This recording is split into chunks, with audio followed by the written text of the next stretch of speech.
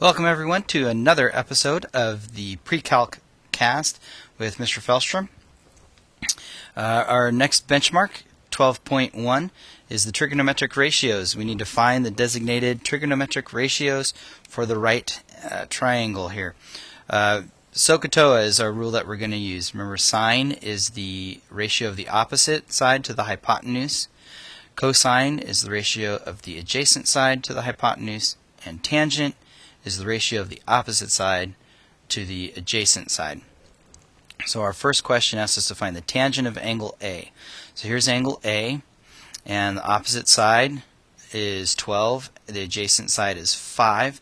Tangents opposite and adjacent, so our ratio will be 12 over 5. Cosine of B, so here's angle B, cosine is the adjacent. So here's our opposite side, hypotenuse, and adjacent. So the cosine of B would be 12 over 13. Cosecant of B. Well, cosecant is the reciprocal of sine. So it's 1 over sine of B. So I want the reciprocal sine function. That's going to be the hypotenuse over the opposite. So for angle B, the opposite side is 5, the hypotenuse is 13. So the cosecant of B will be 13 over 5. And finally, secant of angle A. Secant is the reciprocal of the cosine function.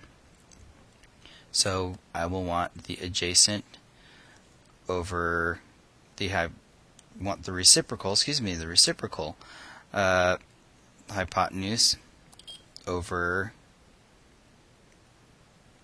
adjacent. And for angle A, the adjacent is 5, the hypotenuse is 13, so I get, again, 13 over 5. Thanks for tuning in, and I will see you next time.